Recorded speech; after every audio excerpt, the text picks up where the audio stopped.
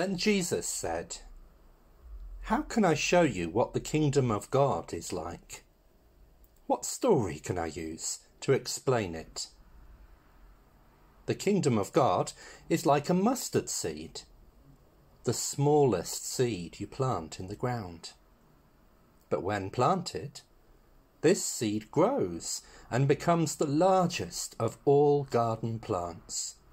It produces large branches, and the wild birds can make nests in its shade." Well, welcome back to the Rectory garden. I'm showing you another little part of my garden. I've got an orchard in my garden of 4 or 5 really lovely trees. But during lockdown, I planted a new tree. And I don't know, can you see that it's just starting to produce its first little apples? There's a story in the Bible where Jesus talks about the tiny, tiny, tiny little mustard seed. And he said that when a mustard seed is planted in the ground, it can grow up to become a tree. Now this tree has only just been put in, and it's a very, very small tree. But can you see the tree behind it and how much bigger this tree is here? This tree's been here so much longer, and it says in the story that when that little tiny mustard seed is planted in the ground, it becomes a big tree that the birds can perch in. And can you see, I've got just in my tree somewhere for the birds to come and be fed, so that they can come and get some grain.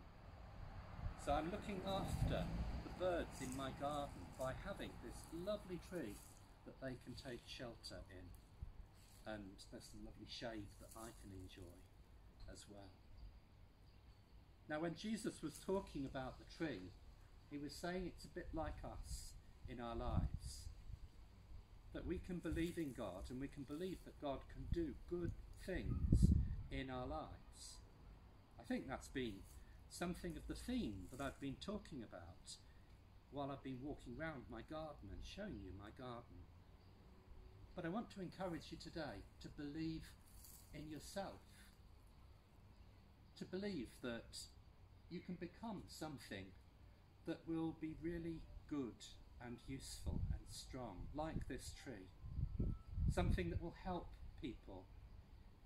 I wonder if you thought about what job you might do, what you might like to grow up and become. I wonder if your teachers, when they were young, did they think that they were going to become teachers? Maybe they had something else that they dreamed of becoming.